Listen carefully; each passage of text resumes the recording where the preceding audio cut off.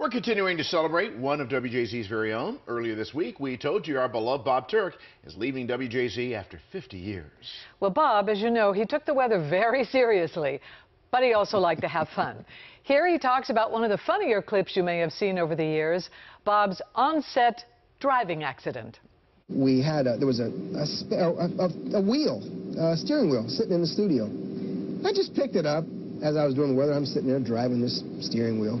And our audio guy and in the control room, they saw what was going on, and they immediately said, okay, let's get some music, let's put this to music, let's do something with this bit. And I'm listening, and I'm playing this driving my car into weather thing. I hear this crash music, all this kind of stuff, and they flip the video upside down, and there I am, upside down with this, and my hair went back. What a mess! Let's look at our forecast. All right.